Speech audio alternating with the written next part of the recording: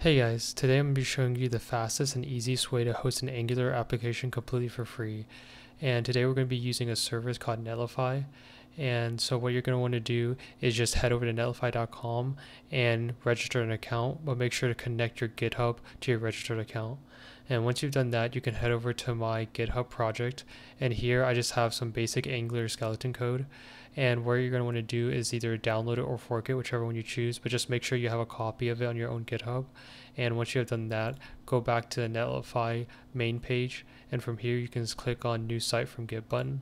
Once you've done that, just click on GitHub, and then select the Angular skeleton project.